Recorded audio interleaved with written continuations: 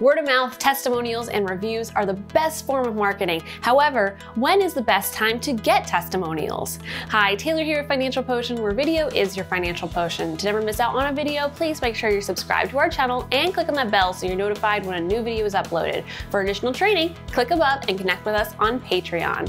Getting a written testimonial or review is great. However, getting a video testimonial or review is even better.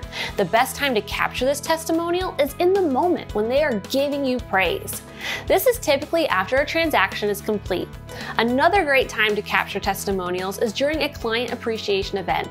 During these types of events, you're going to have multiple happy customers in front of you, so you can set up a recording station to get multiple testimonials recorded in a short amount of time.